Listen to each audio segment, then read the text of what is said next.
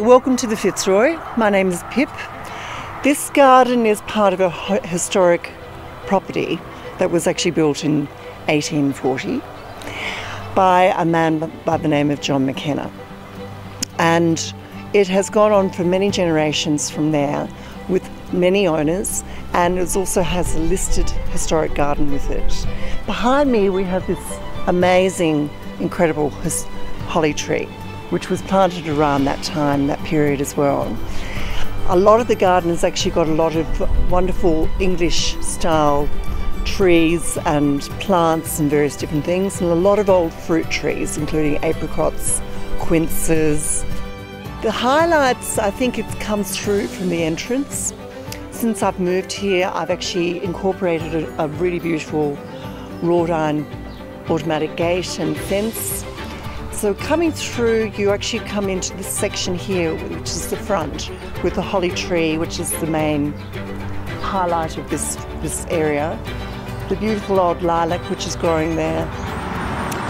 And it really fits in very well with the buildings, with the beautiful bluestone stables, the house itself. And then you walk through to the courtyard, which has got this lovely fountain. And during the summer months, we've got beautiful grapes that are growing that are all over the pergola.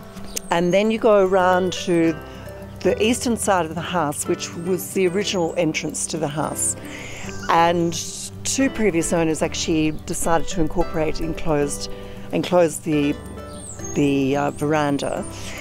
But you've got this beautiful pond, which has got water lilies in there, and water irises as well, and there's irises growing all at the moment, and they're about to come out in bloom, which is beautiful.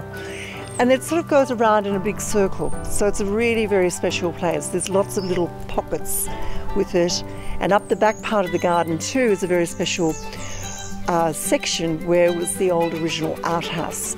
I'm very fortunate that two previous owners put in a bore, and so I've had the bore running, but during the drought it was really touch and go, because a lot of the bores are running out of water at the moment, and until we ended up having all this beautiful rain in the last 6 months really. So it was constant watering, and that's what happens. I mean, I'm lucky I don't have to survive on just rainwater. And another part of this front garden too is the old well, which you can't see because it's all covered up underneath the ground. And this is the tower for the tank. And during the autumn months is a beautiful creeper that goes, it's called a Virginia creeper, and it comes out in these most magnificent colourful leaves in autumn. So the garden has something to offer all year round, whether it's summer, winter when it's snowing here, it's just so magical. The red berries come out in the holly tree. Spring at the moment, we've got lots of beautiful tulips